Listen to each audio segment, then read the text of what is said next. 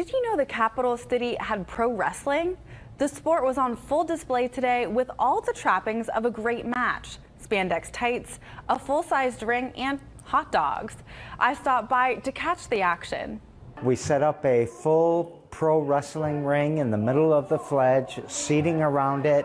We have trained certified wrestlers here from all over the state, and it's just an amazing thing to see this art and sport and entrepreneurialism all come together. About 20 wrestlers from all over the Great Lakes region participated in Saturday's event, which allowed community members a front row seat to some bone-shaking wrestling.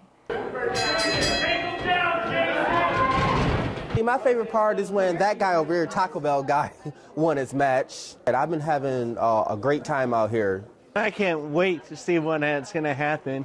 It's all thanks to a partnership between American Lucha Libre and Capital Pro Wrestling, which is a professional wrestling organization based right here in Lansing.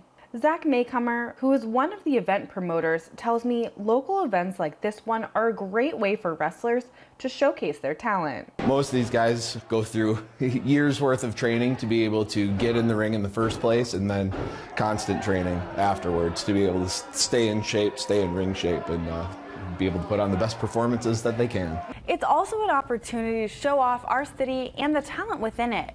If you want to catch more local pro wrestling, check out Capital Pro Wrestling and American Lucha Libre. We have more information on our website, fox47news.com.